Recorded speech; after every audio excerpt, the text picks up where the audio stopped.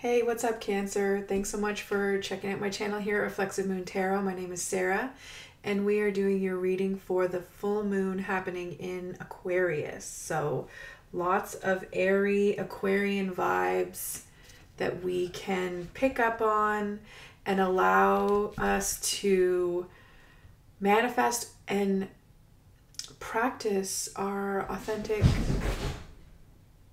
I don't know if you heard that. My cat just fell. You okay?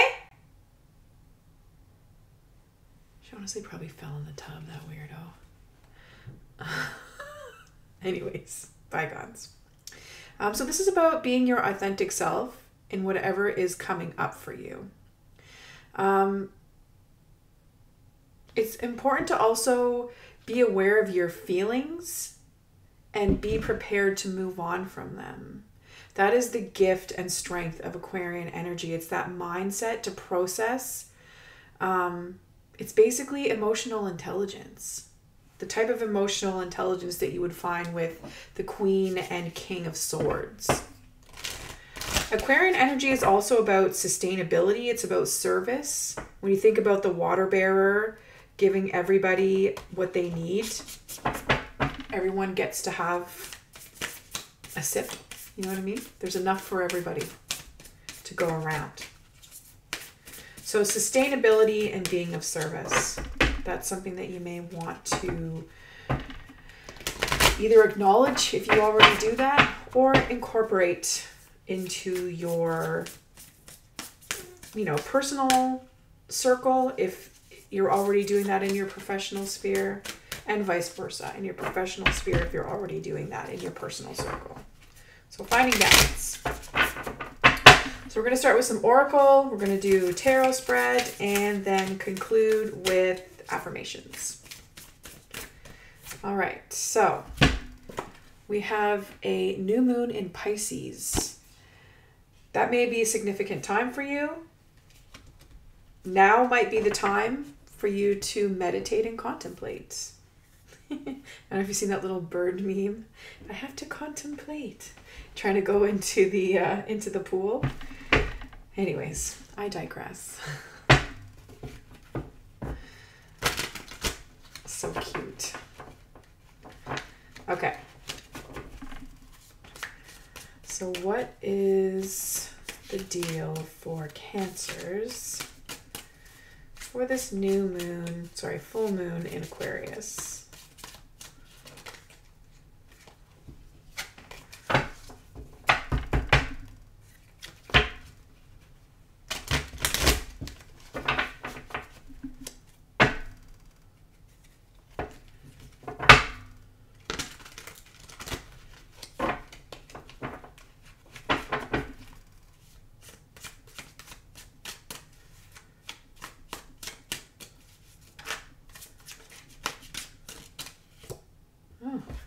Change. The death card has been coming through for, this is the third time it's come through. Hi. You okay? You just knocking stuff over in the tub? My cat, she's here. She's so cute.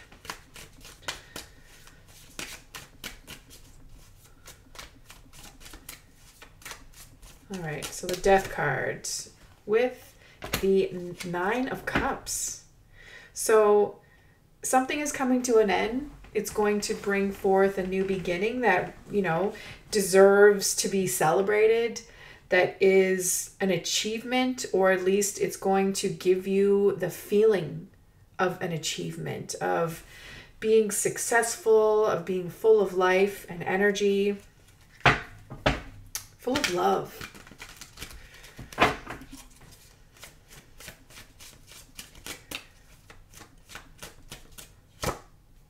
And then we have the Emperor overlooking the situation. So you may have created a new system, or the universe is presenting you with a new system that is effective, that you are able to manage effectively and even with ease, perhaps.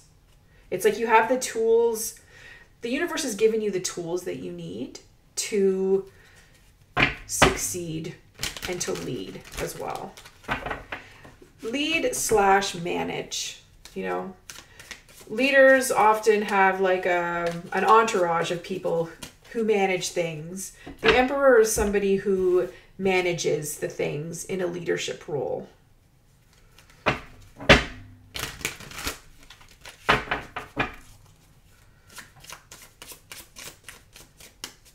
So when you think about, say, for example,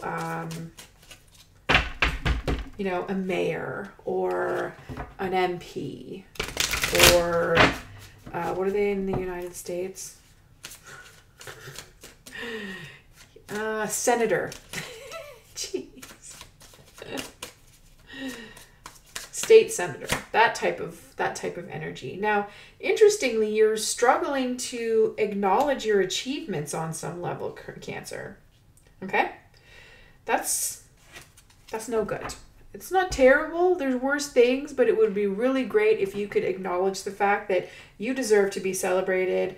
There's going to be a new change, and I mean, it might be scary for you, but this could also mean that you're feeling like you're not being acknowledged for what you've done. Maybe you deserve to be acknowledged. I feel like, yes, you most likely do deserve to be acknowledged. Or this change has left you feeling like you have not been cited for work that you did. Acknowledged. It's like the same thing. Like, you know, the credits roll after the movie and your name isn't on there. That's messed up. You have star-like qualities. You are the star of the show. You know, this Aquarian moon is like just a perfect time, actually. You know, you've come through some type of change. You're in the middle of a change, or like you've overcome something, or something has changed for you. And you're moving from a place where you already were very balanced. Like your balance of give and take is without parallel, like boundless energy and hope and feeling like you, almost like you could take on the world, or like you can really create a difference even.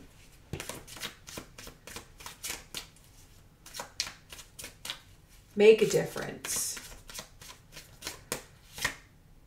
And yeah,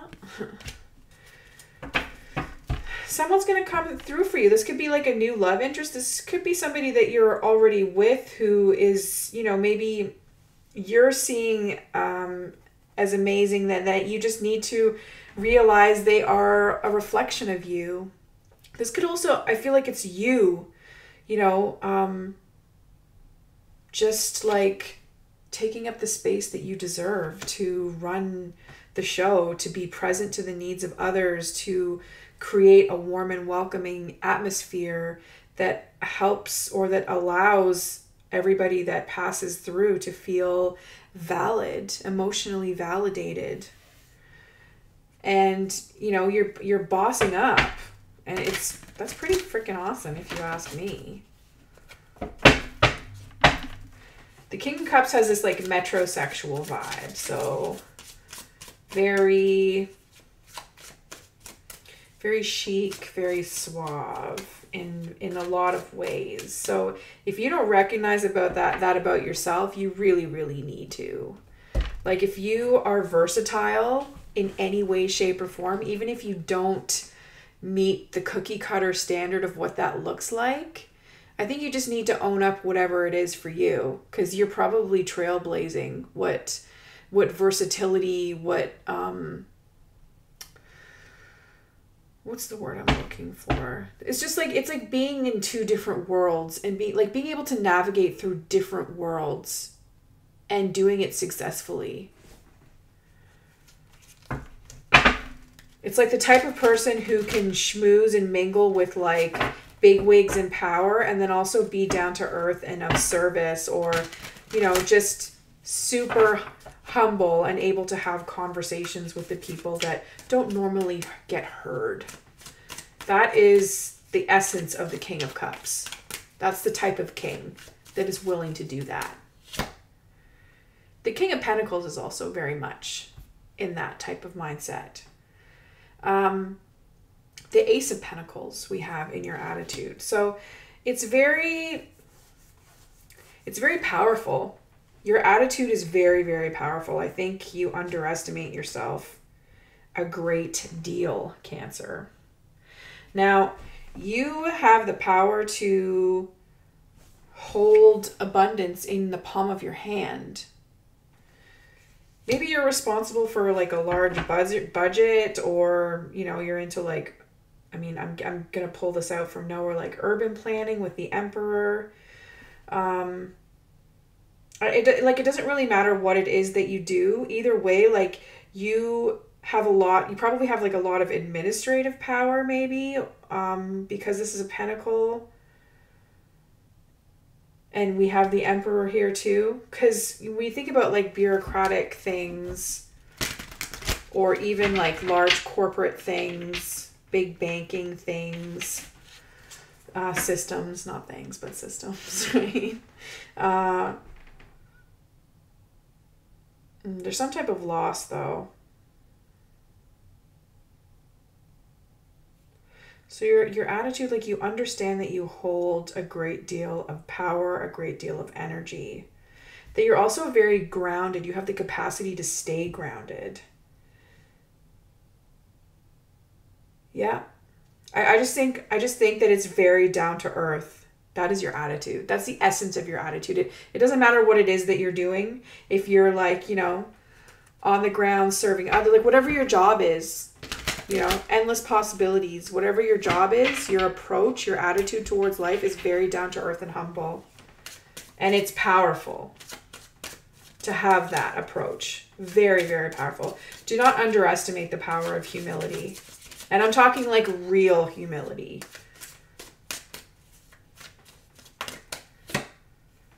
Page of Wands. So there are some ideas that you may have.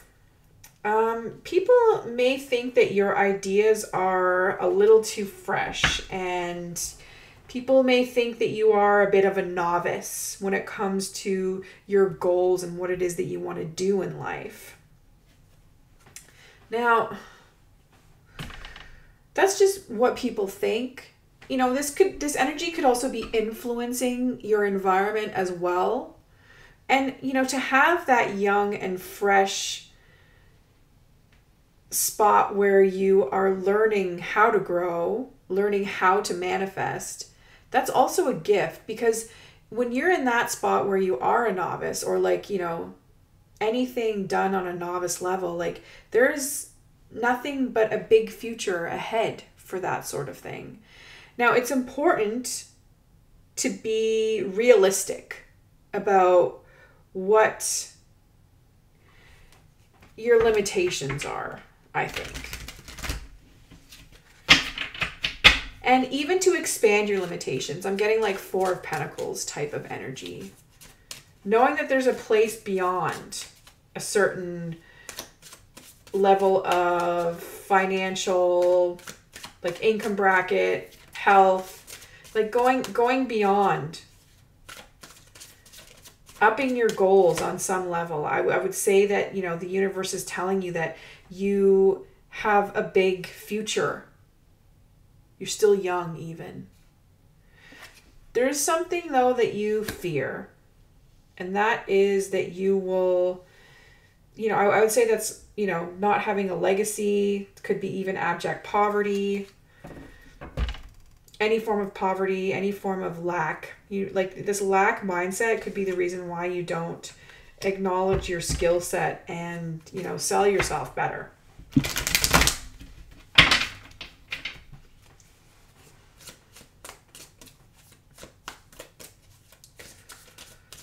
You know, the Page of Wands can also give their energy away too much, right? Like they have an endless amount of energy, but when you if you talk too much about what your plans are, as opposed to focusing your energy on, you know, staying in the moment with your plans and actualizing them, it can take away It can take away. And I would say also it has to do with being indecisive. You could also have a fear of success. That is, an interesting dynamic. It's a remarkable dynamic to, be subjected to for whatever reasons that you were, nature versus nurture kind of reasons. I would say that it's definitely nurturing. Somebody along the lines struggled to teach you how to stay focused or how to just acknowledge and accept what it is that you are, what your gifts are.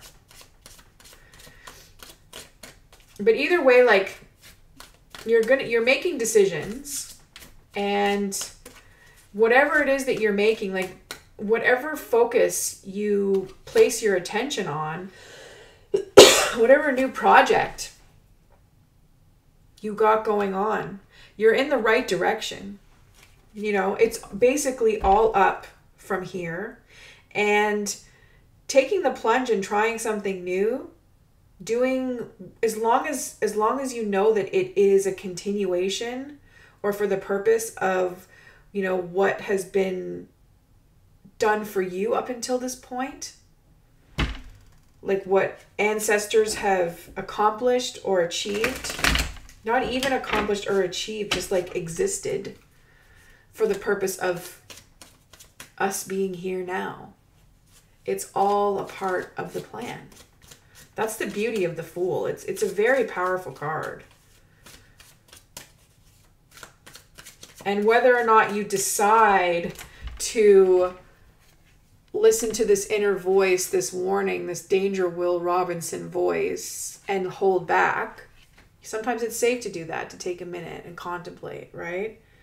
We have the contemplation card. Oh no, I was thinking of that name. Yeah, meditate and contemplate, right?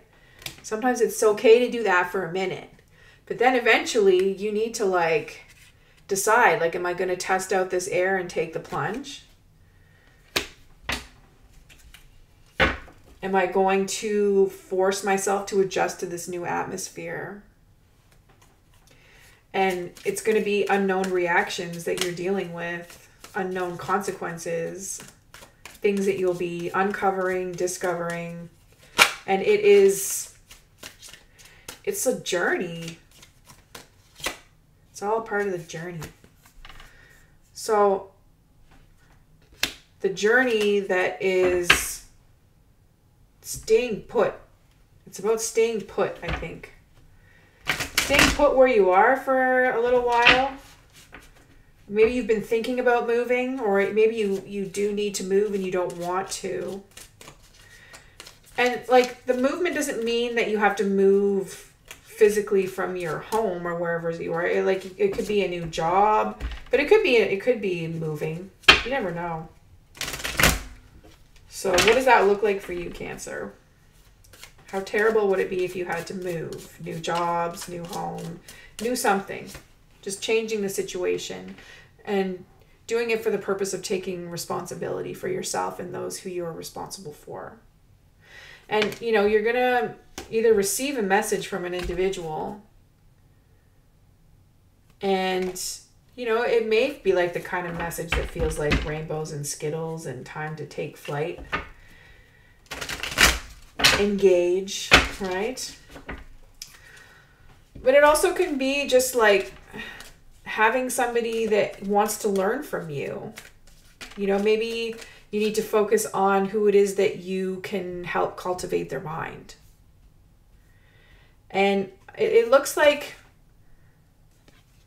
there's going to be some type of breach of contract. I would pay attention to contracts and making sure that you're taken care of in that way. Someone may breach a contract with you and it may not be good times. Or maybe you'll have to dip out of a contract that you really feel like you thought was for you, but no, that wasn't what you're into. I would definitely say that, when it comes to contracts, if we're going to link these two, this basically means that you need to make sure, bare minimum, you are asking for the top tier like level of compensation,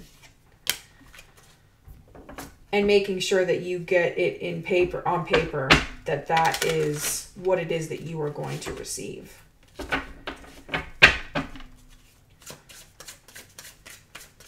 There's also this also is an indication that somebody who you really was like, who is really or has been really an esteemed mentor, even like spiritual advisor, is not who you thought they were. Like, they don't have their house in order, and it is not hot. But either way, whatever the truth is, whatever the truth of the situation is, there's always going to be that unknown. There's always going to be that part that we don't see. There's always going to be that invisible energy that influences us. And just make sure that you're allowing your emotions to fluctuate, and know that sometimes we don't always understand the reason why we feel the way that we do, because it could be, the pressure in the atmosphere, right? So, feeling like you're in the wrong place at the wrong time, or just like not in alignment with what your calling is, or this person who was supposed to have it all laid out, this person that you had an agreement with has breached their contract, and it has set you off course. I mean, I feel like whatever this contract is, like, you really just need to be careful and make sure that you're not signing up for something that is going to end up not working out and you being at a loss, especially an emotional loss. Like, you may have you may have some emotional labor, or it will leave you feeling emotionally drained at best. So what are you signing up for, and is the amount of money worth it? You need to make sure that, all the things are taken care of, and that you have the time and space that you need to do whatever self-care that you need. So know your needs and state them before you sign up for anything. And you'll be like emotionally set. You'll be fulfilled. And you totally have the power. Totally have the power to draw a line in the sand and name your price. Okay. All right, I'm going to do some affirmations now, Cancer. Ooh. Oh my gosh, I love this. All right. This is totally relevant. Your growth scares people who don't want to change. Are you getting shit from people you think should be cheering you on? If you thought of them as scared people instead of giant assholes, you would be more compassionate with them. Or at least let their current asshole-ishness slide for now. Compassion. It tastes nice and minty fresh, doesn't it? I mean, I don't know if compassion tastes minty fresh, but it certainly tastes sweet on some level, I imagine. All right. Ooh, work. We have the 3 of coins. So, skill and networking, skill development and networking, and all the things about getting the work done. Let's get into this. Repeat after me if you wish. I am focus, the sifting and shifting of priorities that occurs in the initial stages of a project. I am tenacity. I am committed to seeing this project through. I am sustained energy. I work patiently and steadily to realize my ideas. I am cooperation. I recognize the value of working with others towards a common goal. I am an artist, spirit, knowledge. I am artist, spirit, knowledge. I am developing the skills I need to carry out my dreams. All right. Cancer, thank you so much for this opportunity to read for you. And if you like this, please hit the thumbs up. If you want to see more, subscribe to get notified. And if you know any other Cancers, feel free to share with them. And I really appreciate you, and we'll catch you next time. Take care and bye for now.